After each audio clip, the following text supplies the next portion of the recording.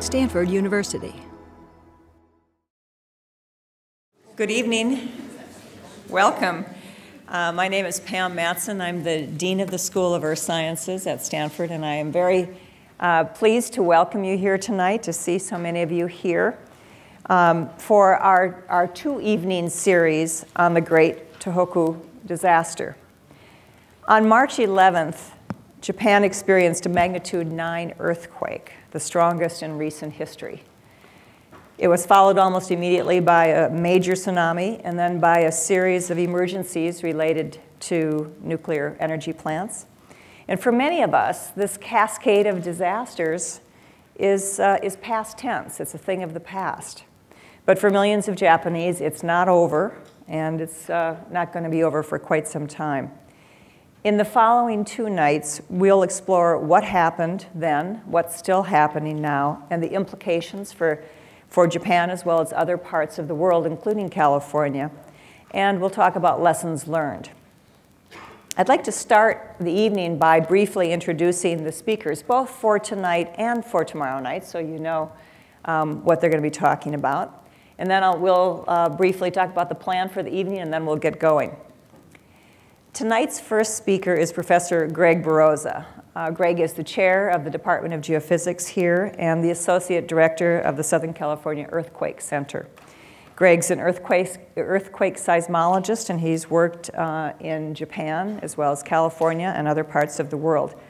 His presentation tonight will cover what happened in the earthquake and in the tsunami that was generated by it, why an earthquake of this size was not anticipated, and what it means for earthquake hazards in Japan and elsewhere. Our second speaker tonight is Professor Greg Dearline, the director of the Bloom Earthquake Engineering Center at Stanford and a professor in the Department of Civil and Environmental Engineering. Greg also has worked in Japan as well as around the world, and he will describe the effect of the earthquake ground shaking and tsunami inundation on infrastructures, on buildings and transportation systems and ports and so forth. And he'll talk about the human casualties and devastation associated with that. And then tonight's final speaker is Dr. Catherine Marvel.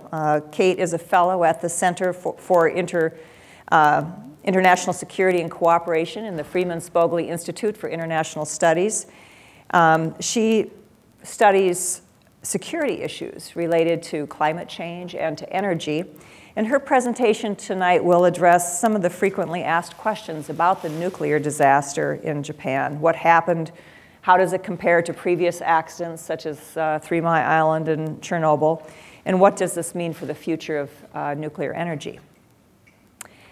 Then tomorrow night, we'll have 3 more speakers. This will be moderated by Dan Schneider from Freeman Spogli Institute. The first will be Ross Stein from the USGS, and again, focusing on earthquakes and aftershocks and what that means for Japan and other places. Then Lori Johnson, who is the founder of Lori Johnson Consulting, will talk about response and recovery in the impacted region, and she'll also talk about the early organizing for the longer-term recovery in that country and lessons and insights that we can take home to California.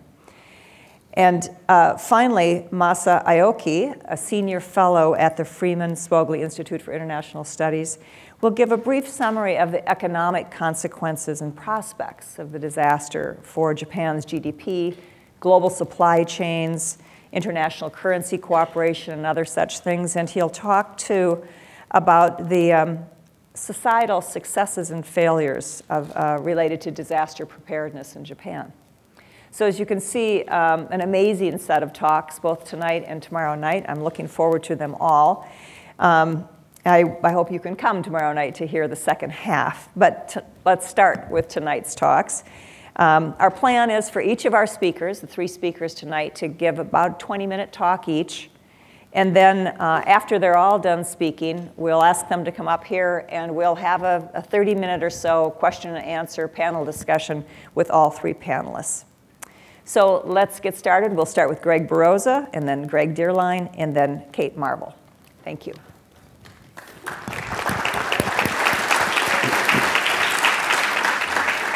Yeah, so thank you, Pam, and thank all of you for being here.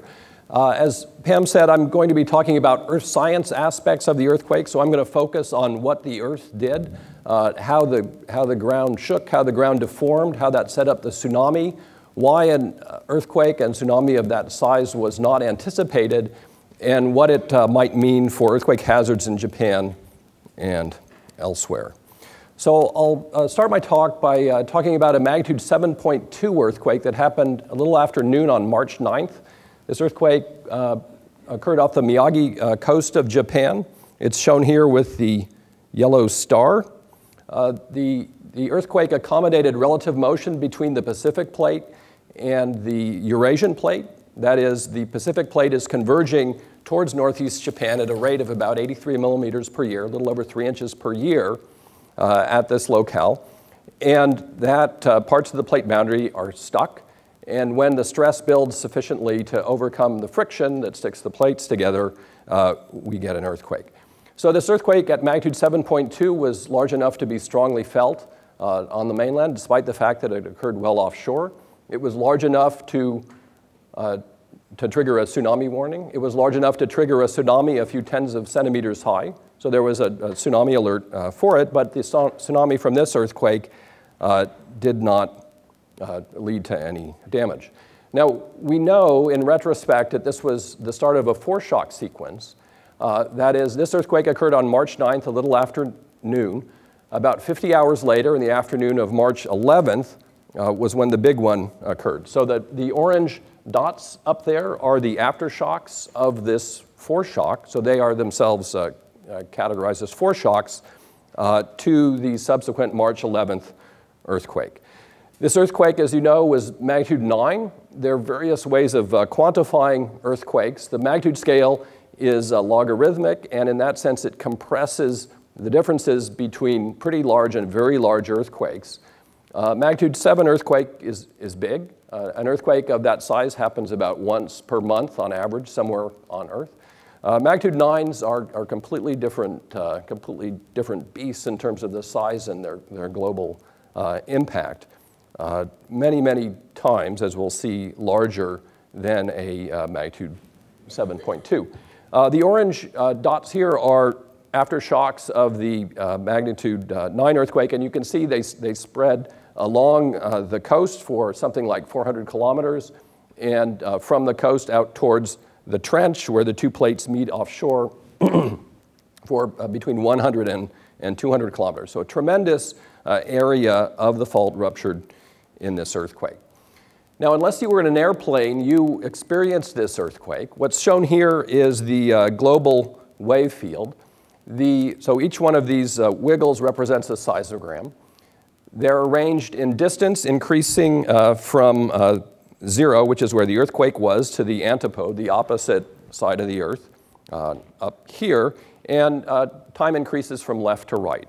So these big wiggles that you see, those are the Rayleigh waves. These are large surface waves that propagate out from the earthquake.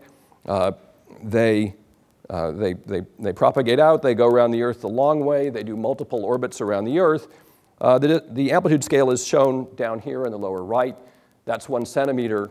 So in California, we moved a couple of centimeters, about an inch in this earthquake. So this is a really big earthquake. And to demonstrate that, it had a magnitude 7.9 aftershock. This is probably the most obscure 7.9 earthquake ever. You can see it's really buried in the waves of this other earthquake.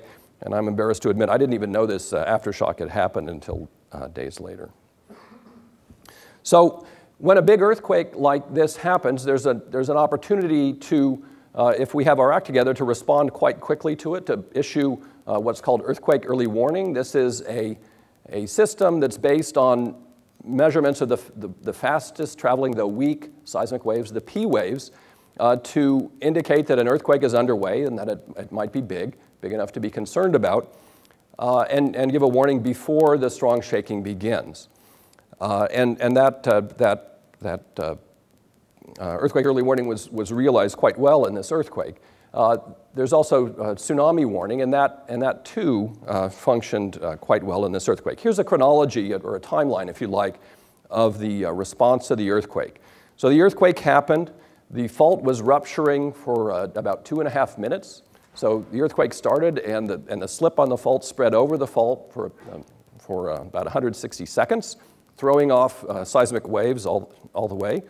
The JMA, Japan Meteorological Agency, estimated initially the magnitude of the earthquake to be 6.8. This is based on the initial waves. That's large enough to generate an earthquake a shaking warning. The Pacific Tsunami Warning Center, PTWC, estimated the magnitude at 7.3 within 5 minutes. Within 10 minutes, both agencies knew the earthquake was at least big enough to be very dangerous. A magnitude 7.9 earthquake, often as not, that's the largest earthquake anywhere on Earth during an average year.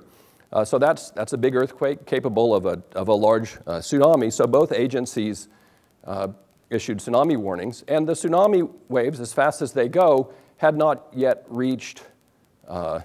At least the crest of the waves had not reached land. So that was issued well before the tsunami hit.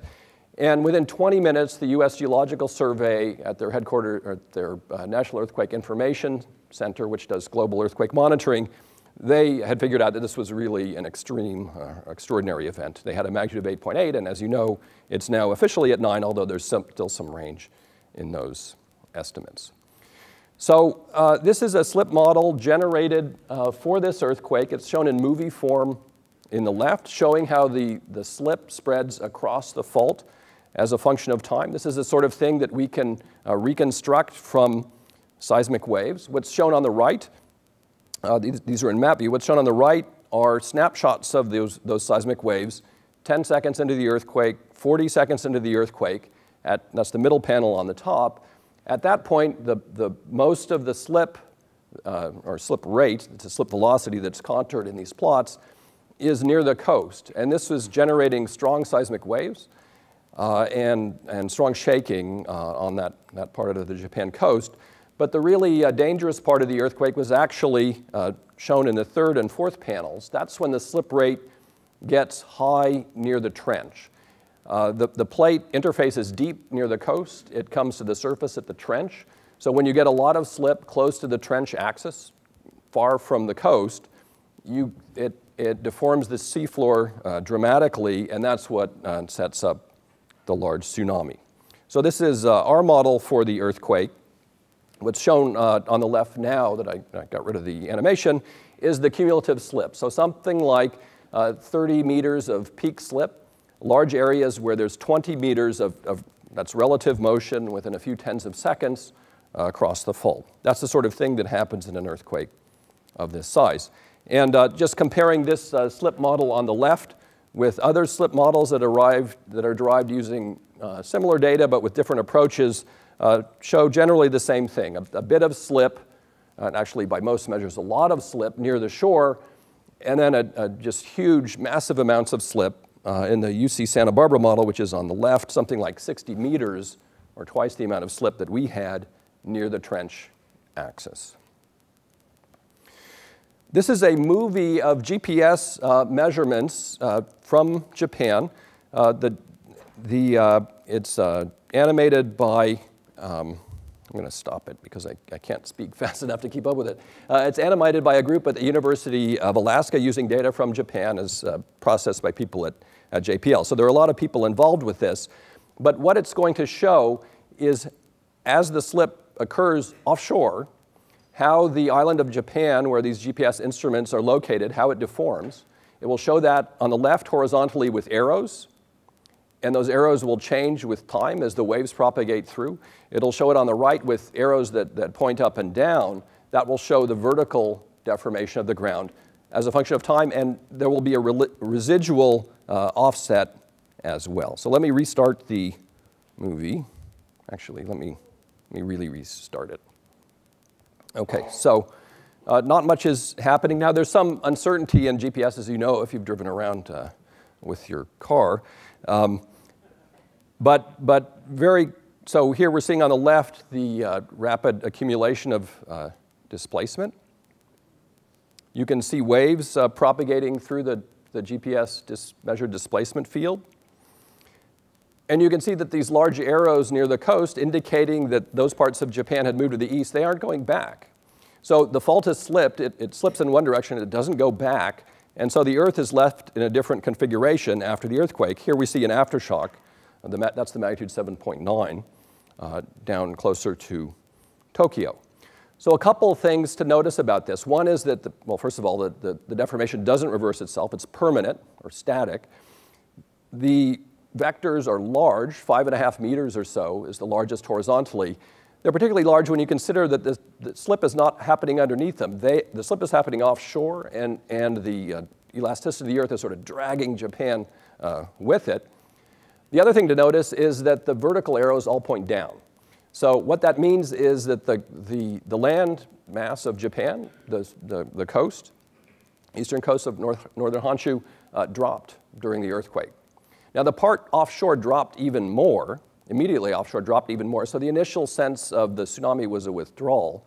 But off near the trench, as we'll see, there was a tremendous lifting of the seafloor, and together with the fact that the coast is slightly lower and this big dome of water that generated the tsunami, it led to the disaster that followed. Here's a map of the permanent displacements from GPS, from GSI in Japan, and it shows basically the same story.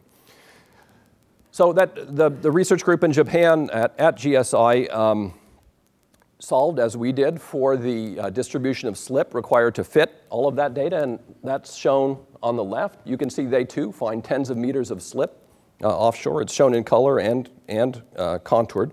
This is all based on measurements that were taken on land, so it's a form of remote sensing.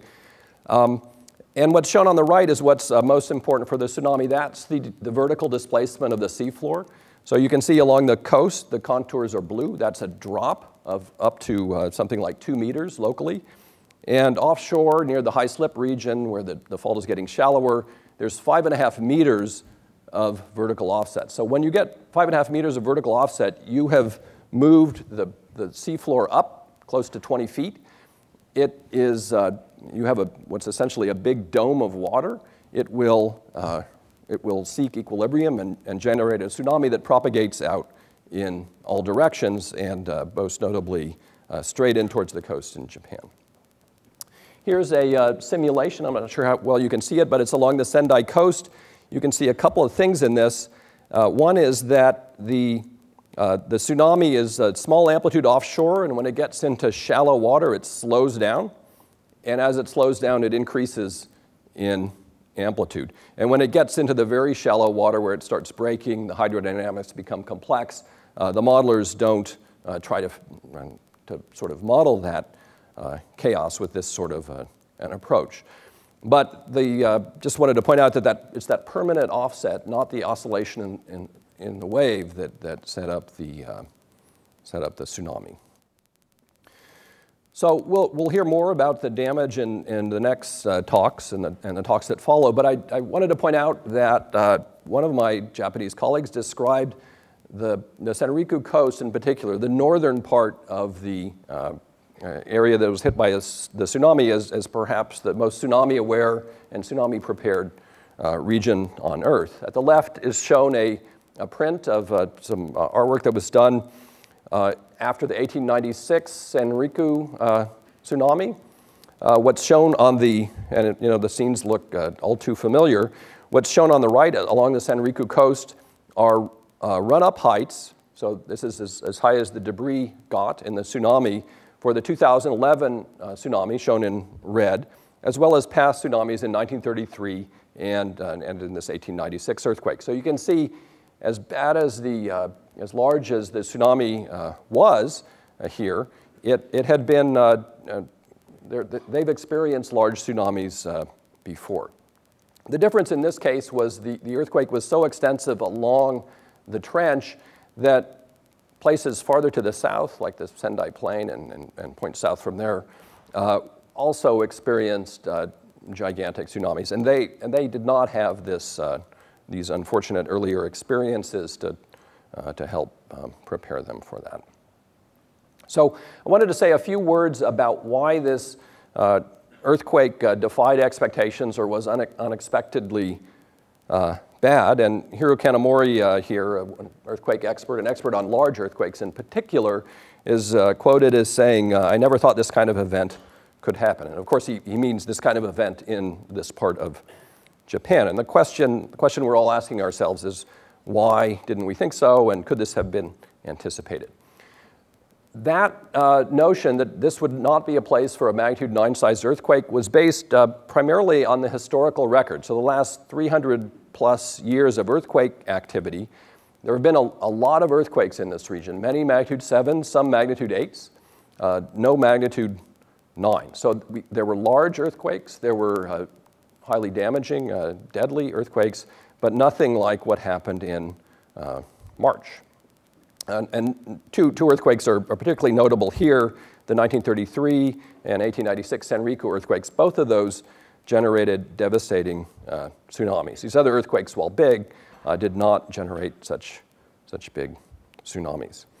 So people who study earthquakes and try to understand the likely size and time recurrence of earthquakes go through an exercise called segmentation, where they look at past earthquake history, such as this, and they try to define earthquakes, certain characteristic sizes of earthquakes, and then based on the statistics of how often those earthquakes recur, try to estimate earthquake probabilities. So this table at the bottom shows for these different segments off the northeast Japan coast, it shows the size of the segment, the name of the segment, and the estimated magnitude in this column, and then the probability of recurring within the next 30 years.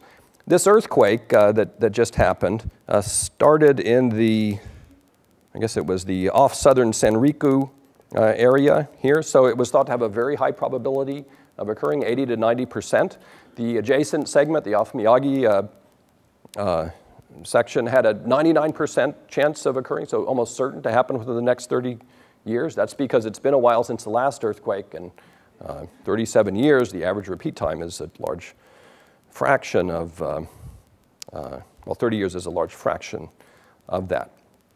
So this is based on, for that particular segment, the fact that there have been 6 earthquakes on the average of every 37 years. And there was a magnitude 7.2 earthquake that occurred in 2005. That was thought maybe to have affected things, but since the magnitude was less than estimated, they still had their eye on that region being here. So they're expecting magnitude 7.5 to 8 sized earthquake there. Then what we now know is the foreshock occurred, right? That occurred on March 9th.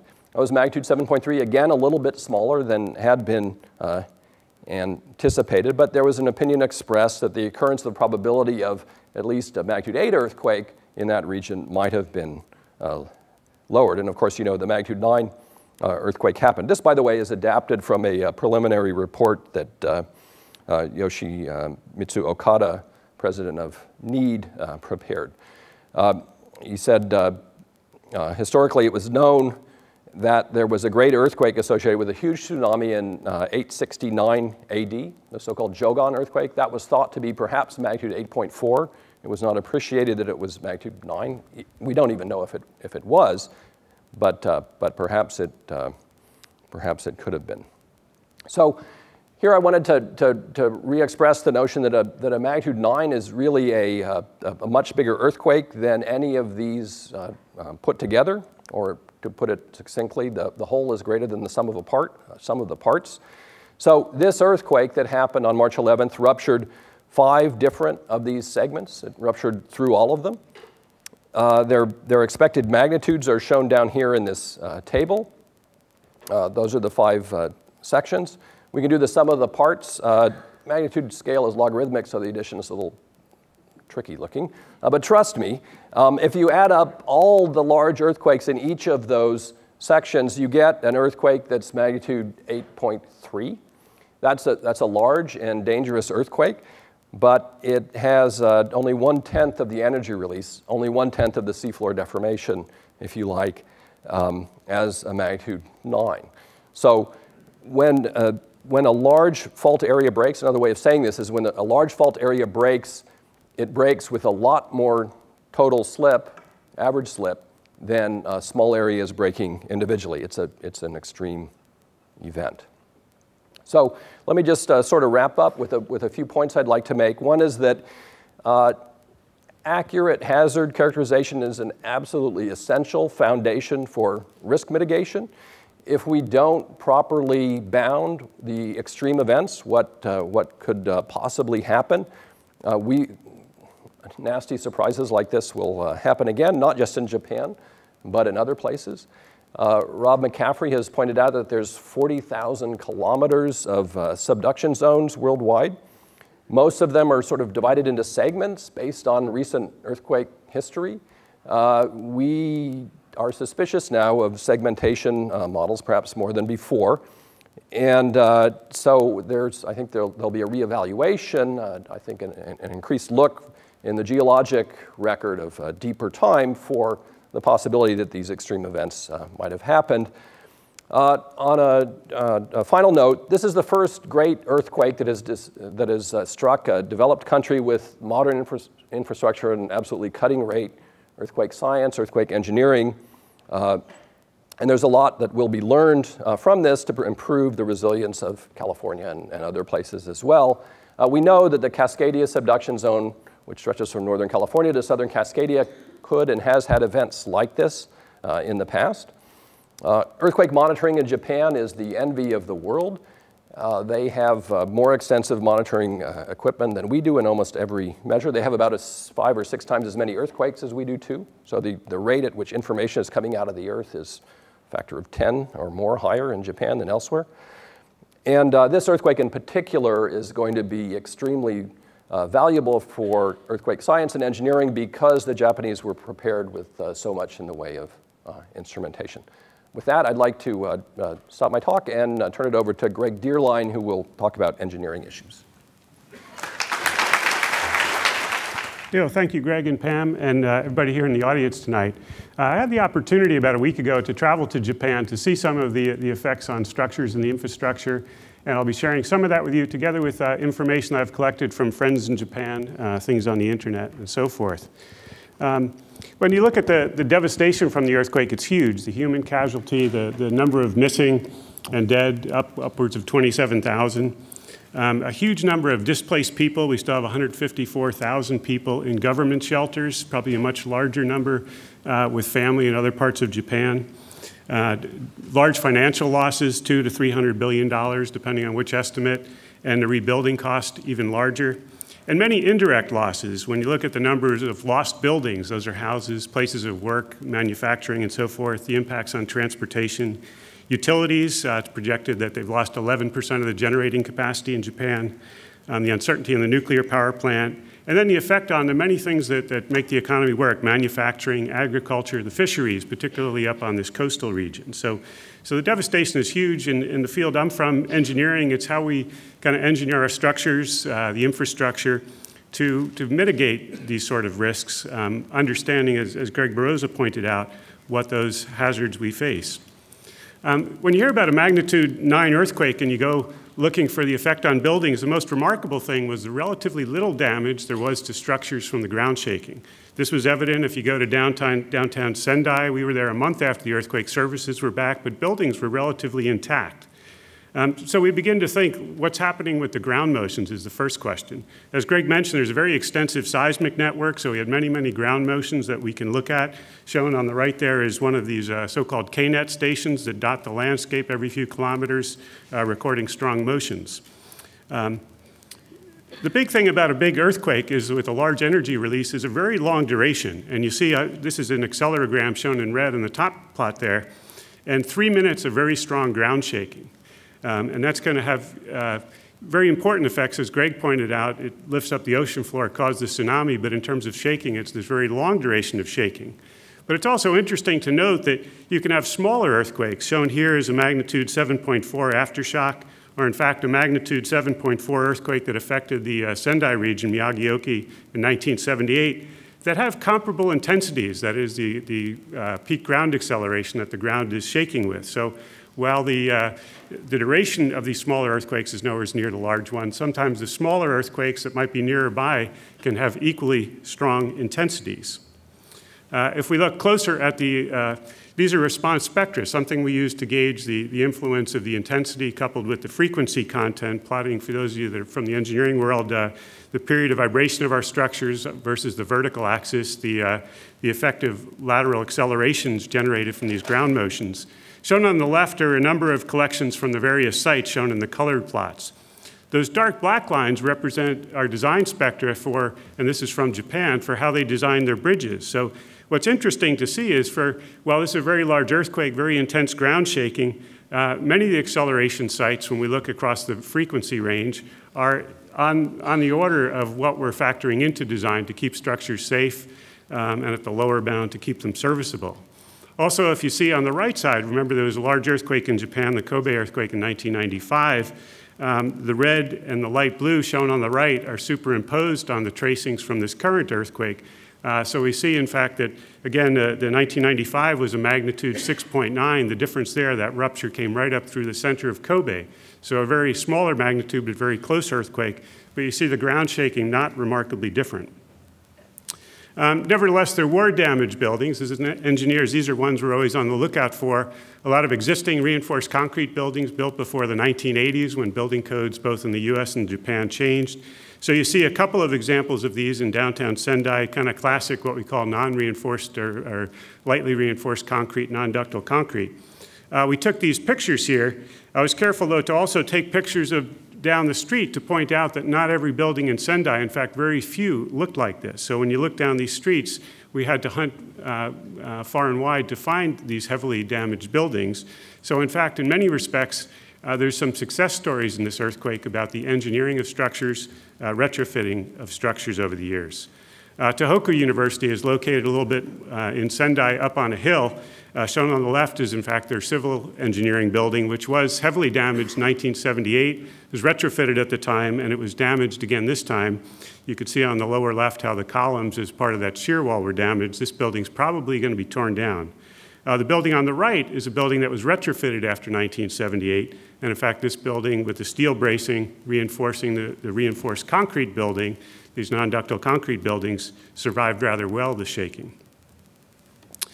Some interesting anomalies come up. Near one of the KNET stations that recorded a 2.7 peak ground acceleration. That's a horizontal acceleration equal to 2.7 times your weight.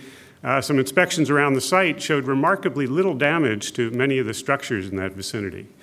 That's something that has many of us puzzled, and we'll continue to try to figure that one out. Part of that high frequency motion probably doesn't have the damaging effect that we sometimes think it might. There's other kind of damage. Tokyo, you heard many reports of the shaking in tall buildings. In fact, the tall buildings responded how we expected. The shaking was relatively modest by our design standards. But in fact, there was some non-structural damage. This dramatic picture from a concert hall in Kawasaki near Tokyo, where the ground shaking was relatively modest, a room much like this one. Fortunately, it was unoccupied at the time that the earthquake occurred. But we did not have to worry about just our structures, but the non-structural components, the hung ceilings, the equipment, and the like. Other examples, this is a library up in Sendai. And so these are things as we engineer not only the structure, working with architects and mechanical engineers, worrying about these systems as well. Some of the significant structural damage actually happened on the Shinkansen railway lines. And this is important for Japan because, of course, the rail is a vital link. And shown here in red is the Shinkansen that runs from Tokyo up to Fukushima and on to Sendai and beyond. And in fact, this had pretty substantial damage on many of the viaducts. Some of it's in the mechanical equipment shown on top, some structural damage shown below. What I found remarkable that in spite of the kind of the devastation and chaos, that the railroad was very quick to start repairing these things. And you could see that just a few days after the earthquake, things had been inspected and there were rapid repair techniques going on to bring the railways back online. The Shinkansen viaducts, many of them were built in the 1970s, so they suffer from what you saw in some of those collapsed buildings of this so-called non-ductile reinforced concrete construction without adequate steel reinforcement. So these are some examples of the viaduct damage that occurred under the earthquake. And again, this went on for kilometers, so not an insignificant feat to come and identify the damage, inspect it, and devise repair schemes. But here again, if you look on the slide on the left, is looking at March 14th, the state of the damage, and by April 2nd, some repairs had been done. These are hasty repairs done, temporary repairs. They're going to come back later and do a more thorough repair. An interesting thing, there was an aftershock on April 7th. Again, smaller earthquake, still big by historical standards, small compared to the magnitude 9, but relatively high intensity. And you see that the intensity is comparable, comparing the blue accelerogram to the red one from the magnitude 9 earthquake. And in fact, this damaged some of the repairs that had just been done. So it's kind of on at least these Shinkansen lines, I'm seeing kind of a constant fix and repair. Although they are, in Japan, as we do in the US, looking at some of the older structures, the challenge is to retrofit them in place so that they'll survive the next earthquake. And there were examples shown here where they used some steel jacketing on columns, and these tended to perform pretty well. But again, you jacket the steel column, and you see the example on the right where some of the beams linking the steel columns got damaged. So we're always learning, but also it's a matter of balancing our resources in terms of figuring out what's the most vulnerable parts, in this case of the Shinkansen lines, where to devote resources to do repairs. Another of the big effects that came out of the earthquake was ground deformations and liquefaction. I think the long duration motion in particular, that 3 seconds of shaking builds up pore water pressure and it tends to liquefy, basically turning some of the regions, and in particular around Tokyo Bay here, which was quite far from the strong shaking, to liquefy the soil, causing this settlement. Traditionally, these have been sort of port areas, industrial areas, but increasingly, for instance, around Tokyo, they're turning into residential areas. So there was quite a bit of heavy damage to newly populated residential areas. And shown on the right, you get an example of how the Tokyo Bay has been kind of filled in over the last 600 or 700 years in various degrees. So these are just a few slides of this so-called ground deformation and liquefaction. On the one hand, it's inconveniences to sidewalks that are put out of kilter, but there's also pipes and sewers. You see an example, dramatic example in the lower left of a sewer pipe that has come up due to this ground deformation. So there's in particular a few parts of those kind of man-made islands, if you will, that have pretty high-end residential that have no sewer systems, have no water systems. It'll be some time before they're put back into service. And also you see some of the damage that occurs due to settlement, due to houses, either the ground around it or settlement of the structures themselves. Another place we often see ground deformations and liquefaction, again, these kind of coastal and bay margins would be in industrial plants. This particular slide here is showing some damage that occurred to a thermal power plant, electric power generation, fossil fuel plant. And in fact, one of the stories from Japan, we hear all about the nuclear power, the incidents there, but in fact, many of their fossil fuel generating stations were knocked offline, which compounds the problem with the electric utilities. And similarly, there's other industrial types of facilities that suffer this sort of damage along the coast due to this ground deformation. Ports are another area that tend to be very susceptible to that. And again, this is, if you think about ports both for import and export of manufactured goods, also some of the fishing areas, also industrial facilities like this water treatment plant that's shown in the lower left. So these are things that get damaged and often require a fair bit of time to come back online, and there could be portions of communities and so forth without fresh water for quite a while after the earthquake. I'd like to switch over to tsunami, which the big disaster here really is the tsunami. Inundation waves from 3 up to a high of 39 meters. Greg Rosa described the general mechanism of the tsunami. The run-up in specific areas depends a lot on the underground or the underwater terrain and how it channels water in to different cities and regions. I think it's remarkable. Japan has an offshore warning system of buoys that in fact electronically give forewarning when the tsunami hits. Folks there on their cell phones, television, radios quickly get these alerts and are, as Greg pointed out, very aware of the tsunami risk. And in fact, the picture on the lower right shows that in towns that have had tsunamis, it's not uncommon to find markings of some of the historic tsunamis. So people are well aware of it, but we're worried about what's the inundation, what are going to be the flow velocities, and the effect on structures. This is a picture showing Arama. This is kind of coastal Sendai. One of the areas that had an inundation here, I think it was, might have been 8 or 9 meters. You see the wave coming in, and in the lower right, you see the devastation to that coastal beach community. And one of the important things for tsunamis is you can see we don't design low-rise residential structures for it. Really, you need to evacuate people. And the question is, can you evacuate people in time from these low-lying coastal communities, getting them far enough inland to get out of harm's way? There's a few remarkable stories. One of them is shown circled in red there. That's a school building that was built in the midst of this coastal community.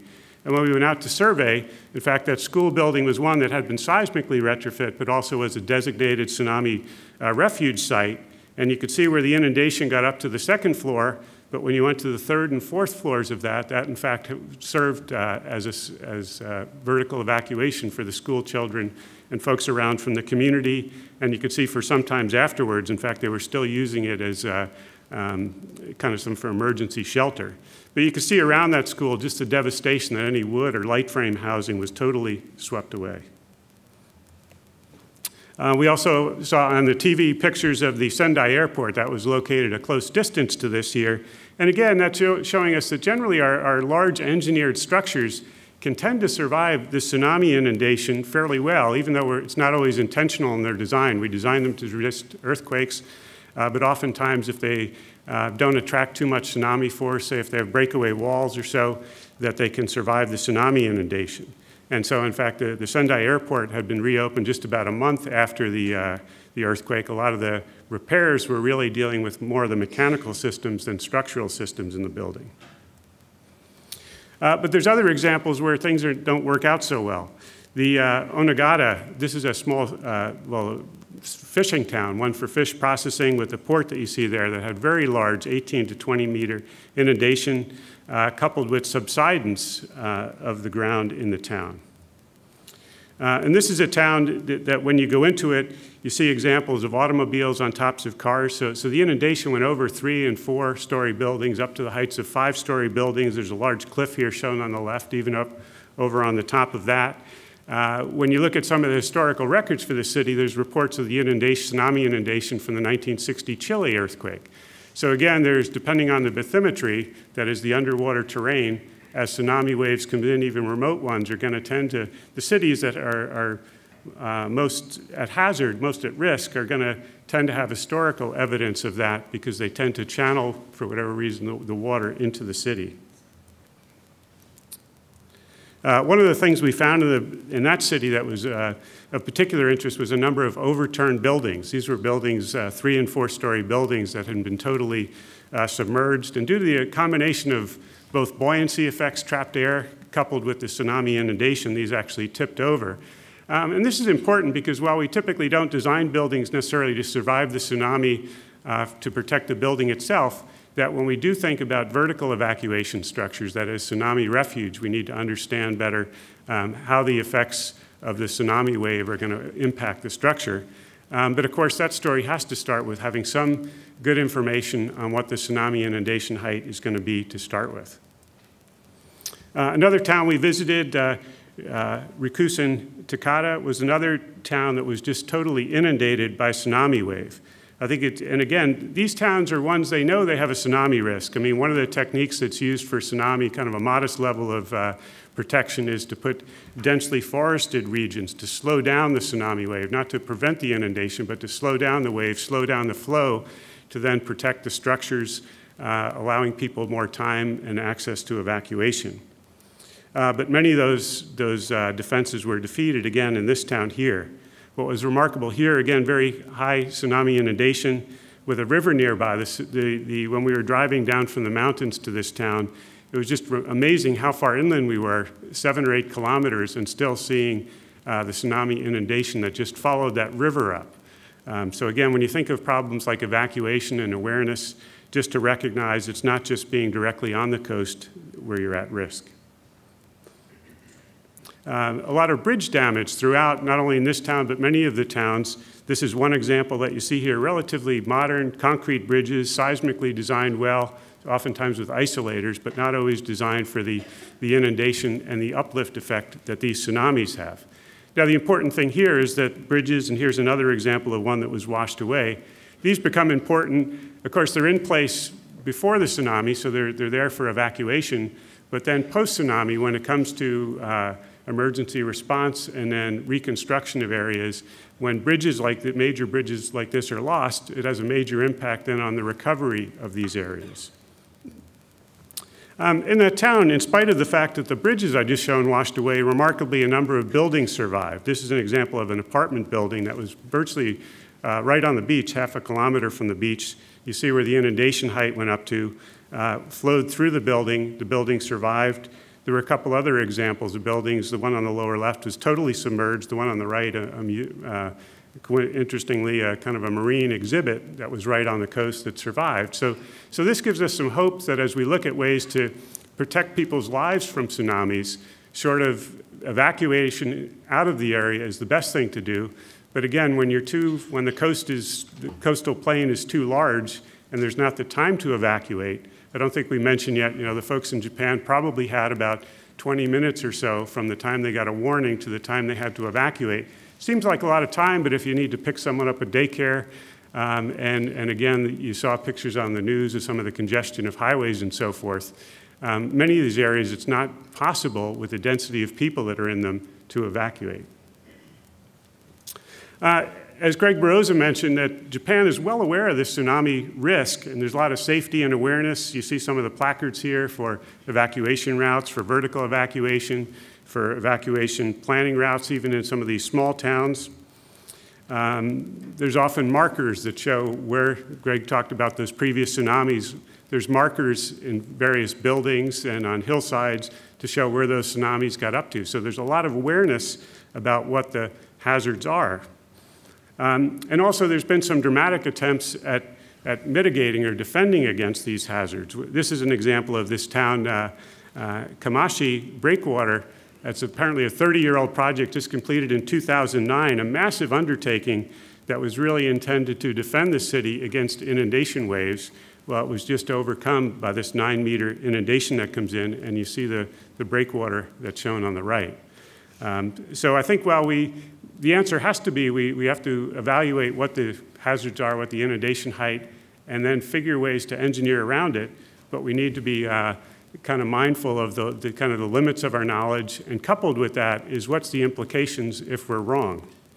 And the last implication I'll give is the Fukushima Daiichi plant, the nuclear power plant, where of course had tsunami protection, but it just wasn't tall enough. And I think this is an interesting area because it really, as an engineer, we're always balancing, trying to do the best science, in this case working with earth scientists to get predictions of ground shaking, tsunami inundation height. That's the hazard, but then weighing the risk relative to the consequences. So trying to balance doing the best science, but then also thinking about the what ifs. What if we're wrong? What haven't we thought of? And that's where the engineering of these gets tricky. The last point I wanted to mention on this, which I made earlier, is it's not just this one Daiichi plant, or in fact another nuclear power plant that's offline, as are a number of fossil fuel plants. I think from talking to friends in Japan, one of the concerns is coming into the summer months, where the country is down on 11% of its generating capacity, and as the summer months come and needs for electricity and air conditioning and subways, crowded subways and so forth increases, that's going to be a tenuous time to get through. So finally, I have just a couple of slides to wrap up with some remarks. First thing, as I pointed out, buildings, bridges, other facilities generally performed well under the strong ground shaking. I think so in that sense, there is some success stories here. There's, of course, some of the examples I showed, non-structural components, continuing concerns with existing deficient structures, some critical transportation links that we have to be mindful of and continue to work on. But in general, we're making progress there. We saw the widespread effects of ground deformation and liquefaction due to long-duration ground motions. Again, this is something that's not particularly new to geotechnical engineers, but again, it's a reminder of the kind of disruption this can cause to various communities and to utility services and the like. But then it was really the story about this disaster is really the tsunami inundation that caused over 90% of the deaths to the people. So I wanted to end there just to think a little bit about tsunami risk mitigation and what are the takeaways from this. I think as in Japan, as they look forward, as we look at risks in the US and elsewhere, we need to think about land use planning to minimize the at-risk population. It sounds good in concept, but everybody loves to live on the beach, so in practice, it's harder to do. We know that down on the Gulf Coast in the US. Improve effectiveness of evacuation, recognizing that, again, unlike hurricanes, there's not a long lead time here. There's very short response time. Awareness, early warning, evacuation routes, and planning for that evacuation are things we continually need to work on. I think we could do a lot more work on looking at buildings and other structures for vertical evacuation, tsunami refuge, but we have to be very mindful of that it's kind of a binary problem. You need to be above the tsunami inundation. If you design for a 10 meter and the tsunami is 15 meter, your evacuation structure is absolutely no good. In fact, it's beyond tragic reckless. So we need to think careful about how we design vertical evacuation structures. Similarly, tsunami defense structures, such as the breakwaters we show, we can't say it's not possible, but we have to just be kind of mindful to engineer those carefully, make sure we're putting the best science at predicting the inundation and the engineering into those breakwaters. And then finally, I think when we look at some of these tsunami-ravaged areas, we need to be thinking that tsunamis are going to happen. They are going to cause devastation. At best, we get all the people out of harm's way, but there's going to be a lot of houses, a lot of businesses that are lost, but then we need to be thinking about community resilience. We could maybe harden bridges and critical infrastructure that can help communities quickly recover after one of these large events, but we need to be realistic about the risk and the trade-offs in land use, that if we're going to use that land that's on the coast, these beautiful areas, and build on it, we have to be prepared for the consequences. And if we get people out of harm's way and if we're prepared to rebuild, well, that's one strategy. And finally, the last point I'd like to make is implications for other at-risk countries from tsunamis.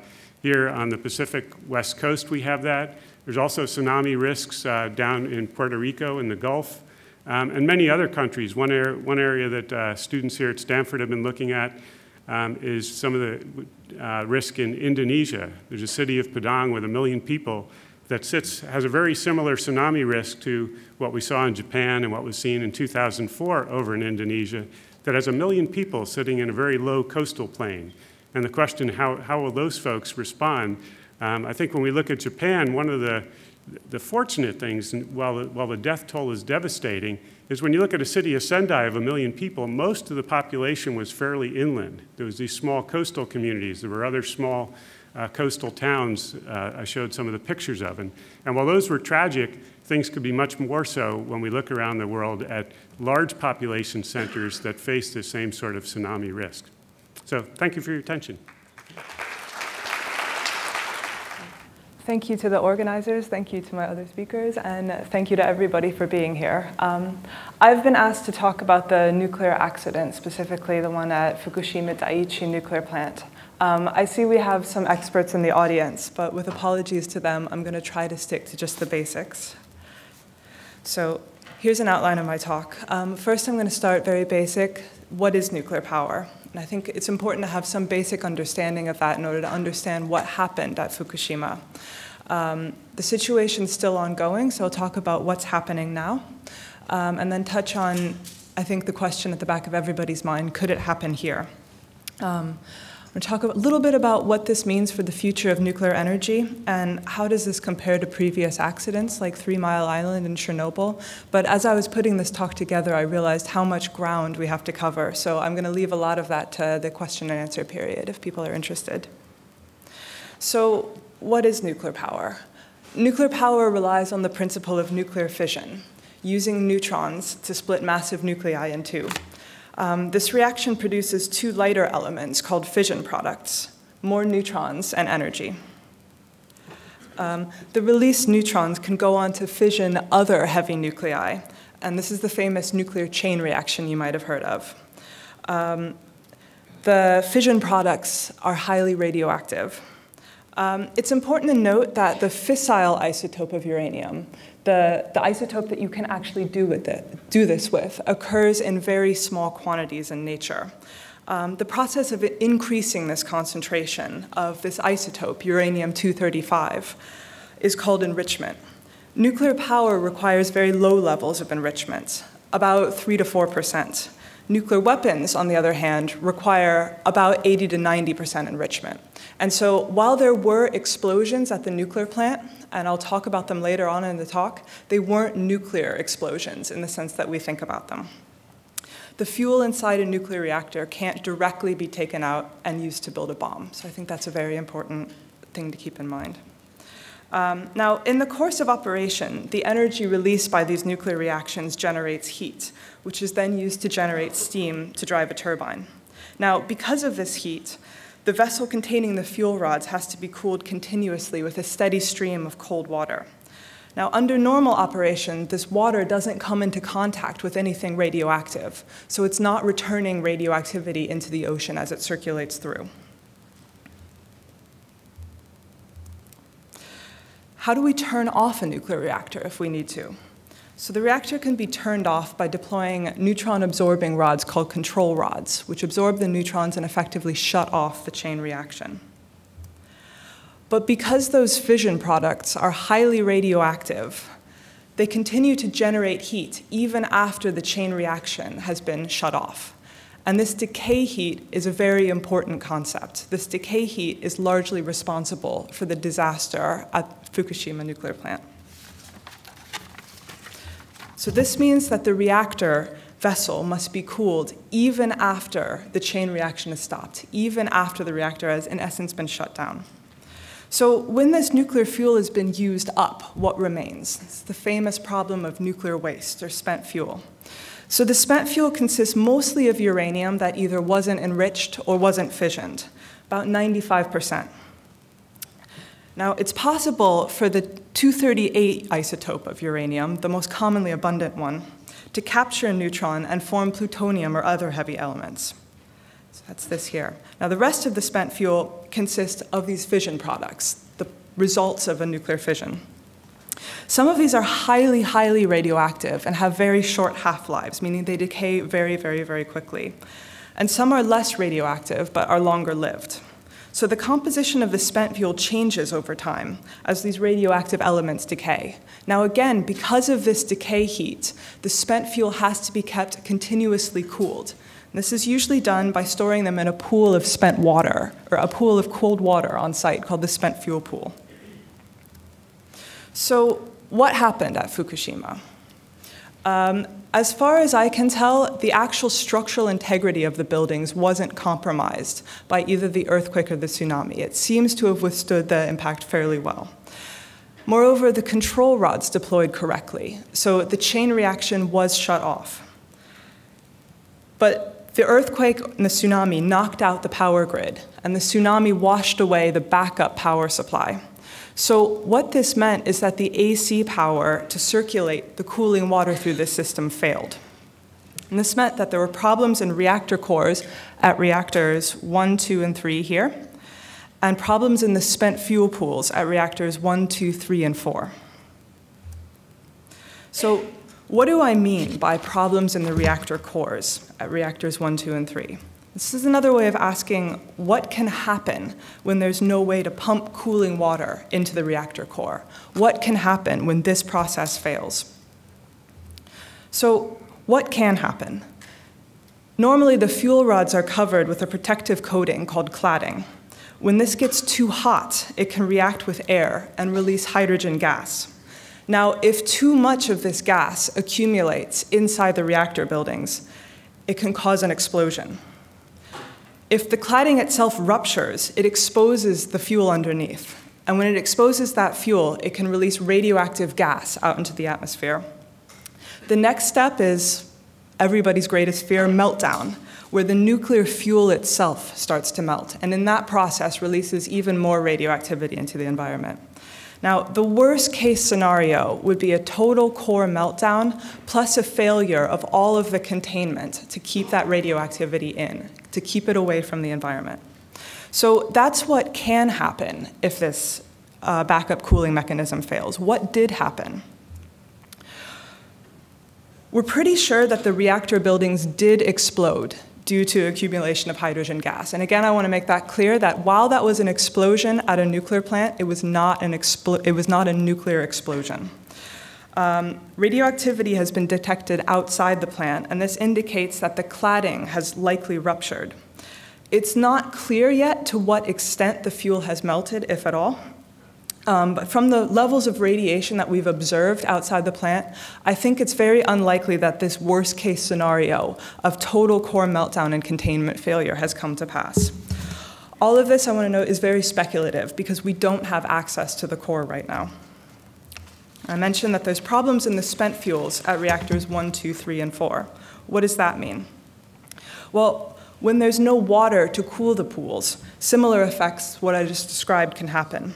But this problem is compounded by the fact that in this particular reactor design employed in Japan, the spent fuel pool is stored in the same building as the reactor core.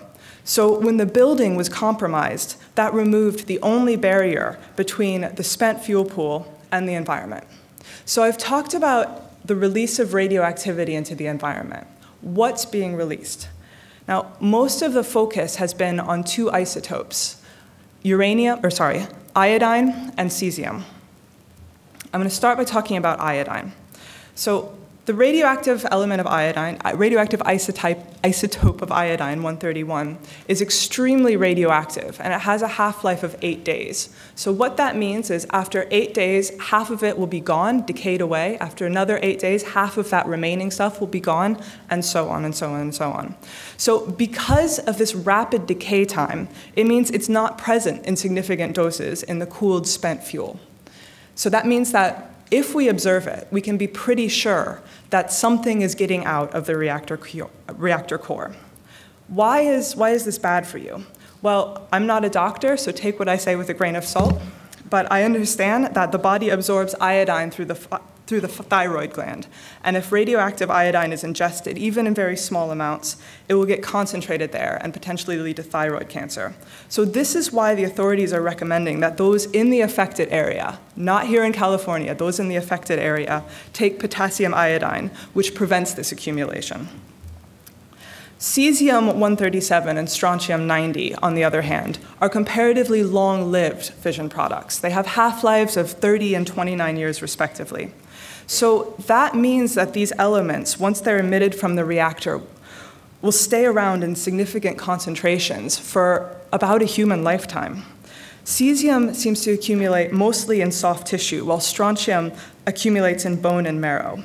But the relatively long lifetime of these isotopes mean that they do pose a long-term problem. So what happens now? Well, in the near term, the most important thing is to bring the reactors back down to cold shutdown. What that means is the temperature they would be at had this not happened. So as of now, they're about twice as hot as they should be, and the process of bringing them back down to cold shutdown could take months. So to stop the radiation leakage completely, both the core and spent fuel ponds will have to be recontained.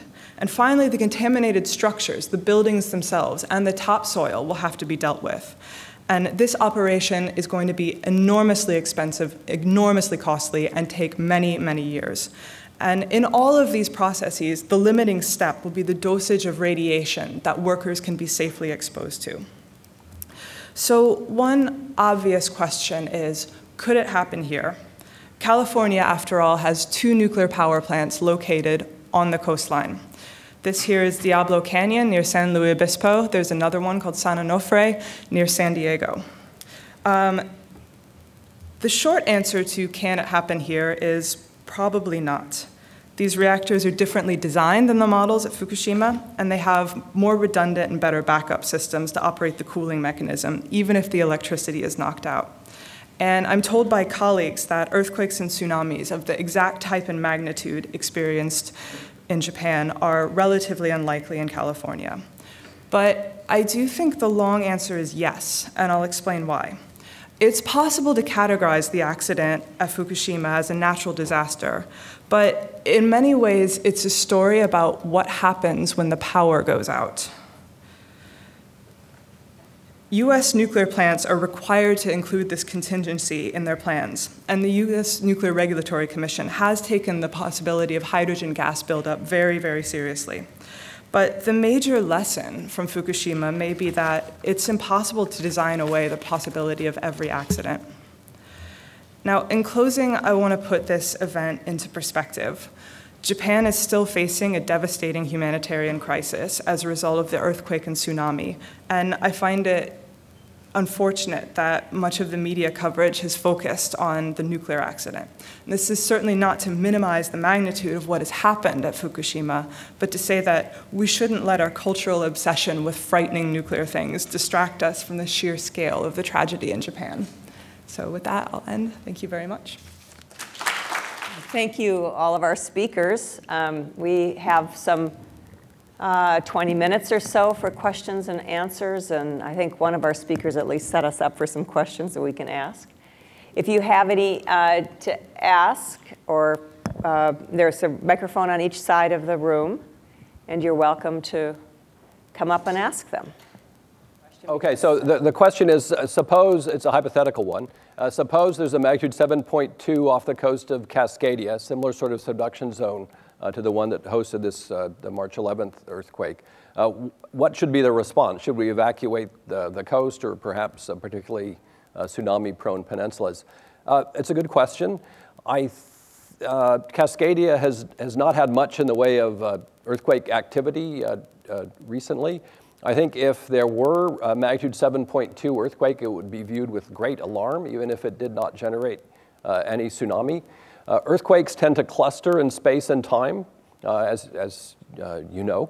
So I think it would be smart to take some of the steps that you mentioned. Whether there are plans to do that or not, I don't know. I know that earthquake scientists in this country are working towards quantifying time-dependent earthquake forecasting. That is, getting right to that question, suppose there's a magnitude 7.2 earthquake, what can we say now is different than what about earthquake probabilities than before the earthquake happened? I think Ross Stein, one of the speakers tomorrow night, may have more to say about that tomorrow. There's a question up here. By the way, if you can't use the microphones, then the speakers will have to repeat your questions so that everybody gets them.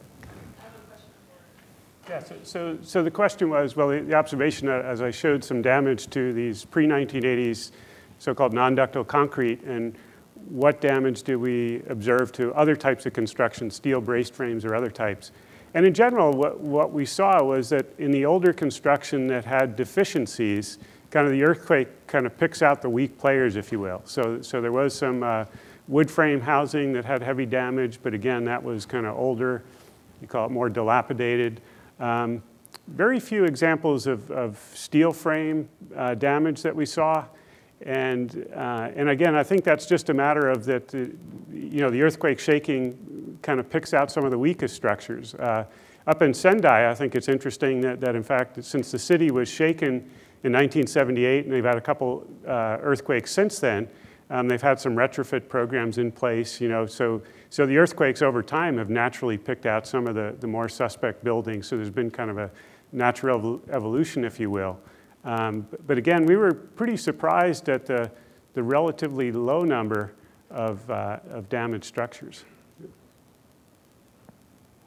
Yes, sir. Correct me if I'm wrong, but I think most of the subduction zone in California is actually inland, isn't it? As opposed to what's happening in Japan, where it seems like the subduction zone is out in the open ocean. Does that change the probabilities of a tsunami actually happening off the coast of California, say, compared to what happened in Japan? Right. So in California, in most of California, the plate boundary is what we call a transform plate boundary. So the San Andreas Fault, the major element of that boundary, is accommodating horizontal relative plate motion, not the kind of convergence you get in subduction zones like in Japan. That changes once you get up to Cape Mendocino. So up near the Oregon border, it becomes very much like the subduction zone in Japan. And so there we think there was a magnitude 9 earthquake that occurred up there, from there up towards Canada in 1700, based on largely on tsunami evidence from Japan, where the tsunami was recorded. So was there a big tsunami off the Pacific Northwest in at January, that time, in the 18th century?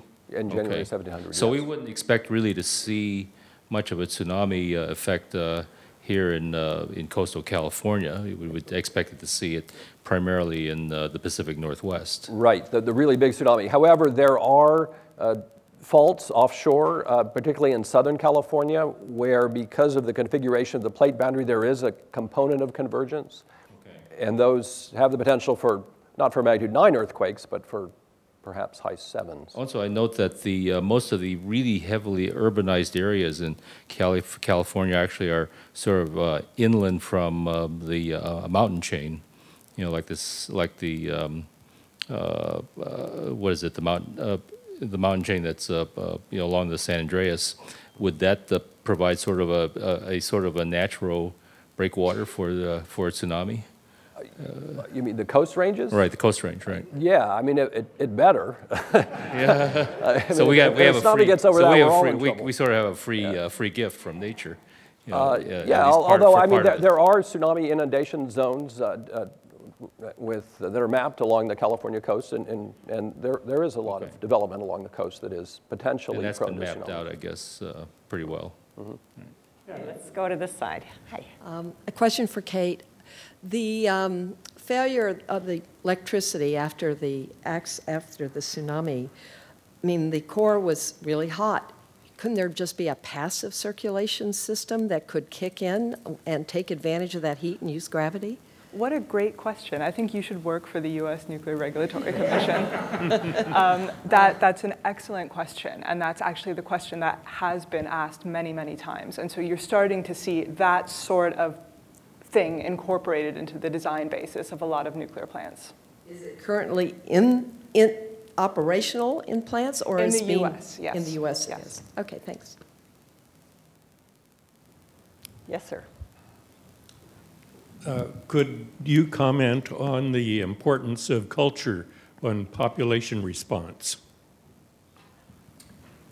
Okay, so you're talking about the evacuation and post-earthquake response? I didn't hear anything about looting, for instance, which would have great impact on the ability of law enforcement to be directed in other directions. Yeah. Well, I mean, most of what I have would be kind of anecdotal. One, having traveled in Japan quite a bit and often feeling safer there than I might in other cities in different countries. And clearly, so there's kind of more unity of spirit, I think, amongst the Japanese people. So I'm not aware of any kind of unruliness after these terrible tragedies. I do also think, though, that sometimes those things, when they happen in other countries, such as ours, might get overstated by the press. I'm not sure that the stories of looting are as widespread and dramatic as sometimes they're made out to be. But that's just my opinion. And by the way, I think tomorrow night's, two of the speakers tomorrow night will be speaking about the sort of response of society and of government and corporations and so on. So maybe we'll have more of that discussion tomorrow night. Yes? Some tsunamis are caused by pieces of mountains falling into the water. Wasn't there one great thing that wiped out the Minoan culture? And my question is, the bottom third or so, southern third of the big island of Hawaii has a big crack across it. Someday that's going to fall off. Has anybody analyzed how big a tsunami that might cause? Yeah, so there are two questions there. One was about the Minoan civilization, and I think you're referring to Santorini, which was a volcano that erupted a long time ago, and generated a large tsunami that devastated the eastern Mediterranean. No question about that. I don't know enough about history to know exactly the role in the demise of the Minoans. The other question was about a big crack in Hawaii and a possible landslide event that would generate a big tsunami, and how big the tsunami for that might be. There is evidence in the seafloor off the coast of the Hawaiian Islands for truly gigantic landslides that generate tsunamis that are incomprehensibly high.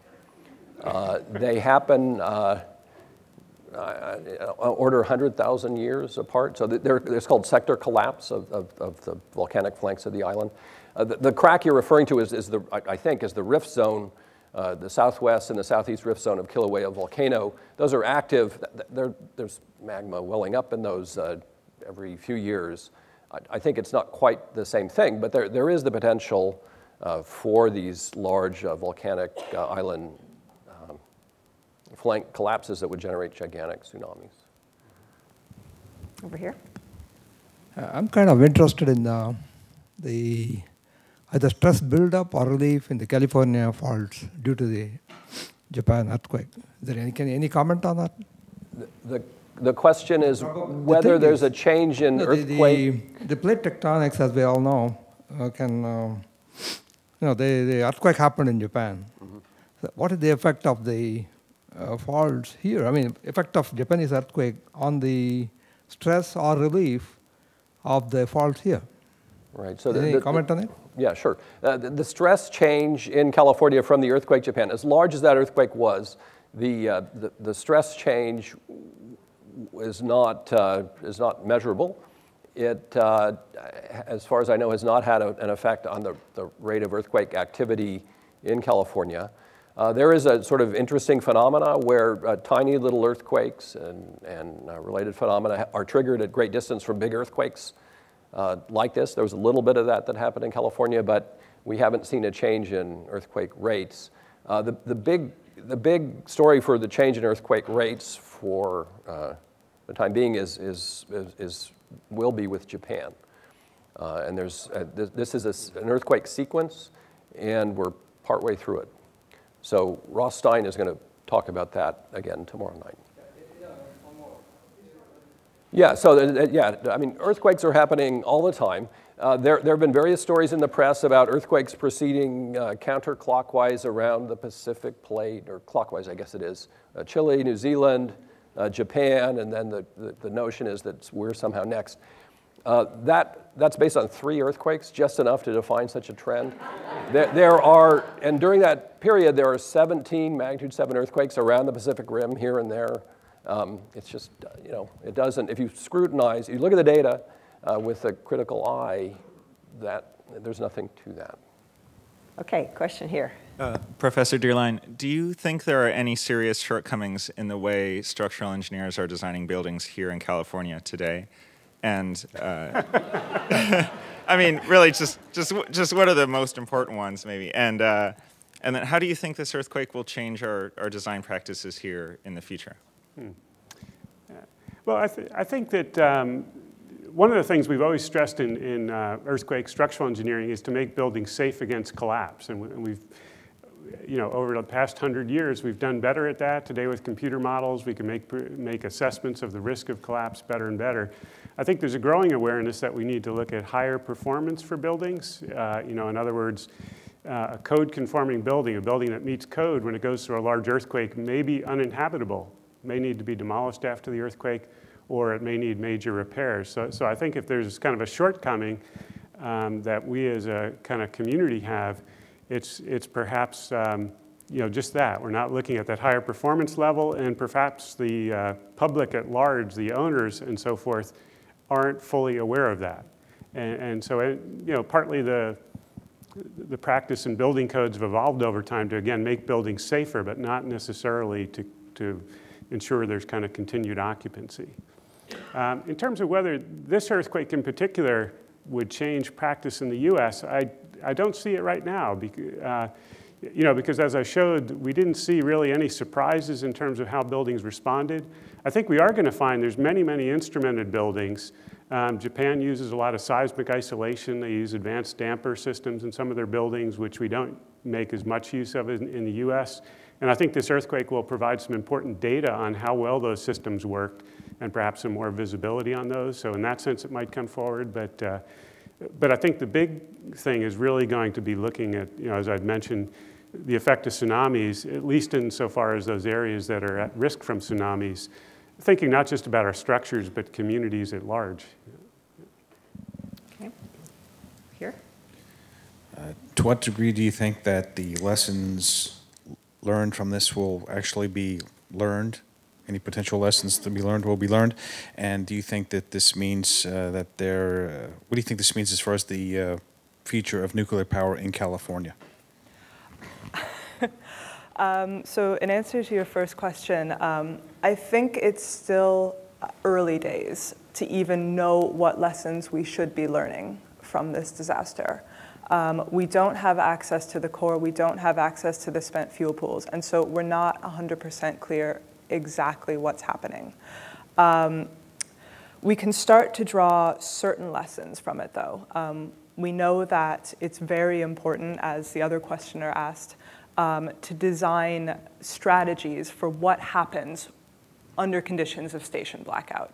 That's a lesson that we can take away from this. We can take away what happens when hydrogen gas starts to accumulate. How do we prevent that explosion? So there are certain sort of high-level lessons we can start learning. And I do think that there has been a lot of attention paid to this, and there are reviews going on.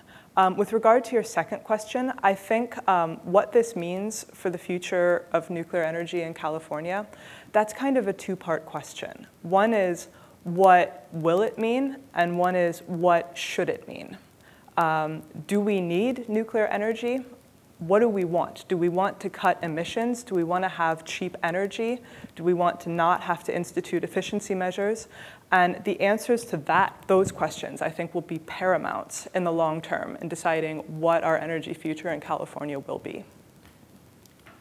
Okay, we have time for one more question. I heard that there are 3 plates colliding each other around the coast of Japan, and now the big one hit. And is there any possibility that moves to west side, which is most people afraid of for a long time, is the area? That's one question. And if that doesn't happen, how long will it take to settle the aftershocks? Is that months, years? And that's another question. 2 last questions. The first of them, I think you were referring to, so in Japan, in eastern or northern Japan, it's the Pacific plate subducting underneath northern Japan. And there's another plate, it's a younger, warmer, slower moving plate, the Philippine Sea plate subducting. Both subduction zones have a history of large earthquakes.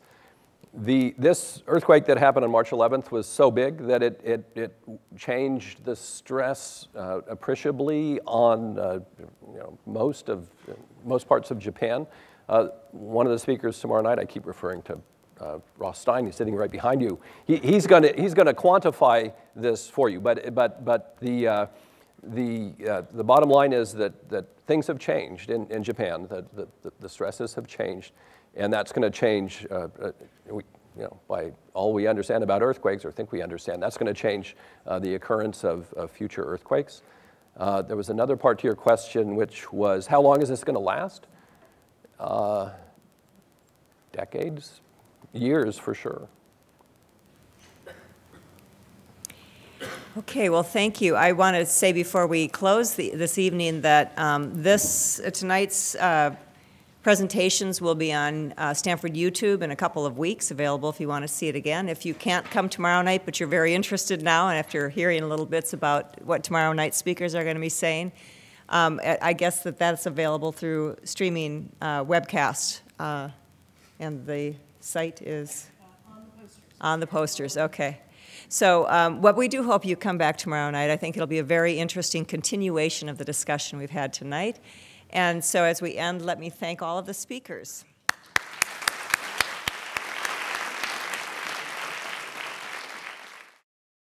For more, please visit us at stanford.edu.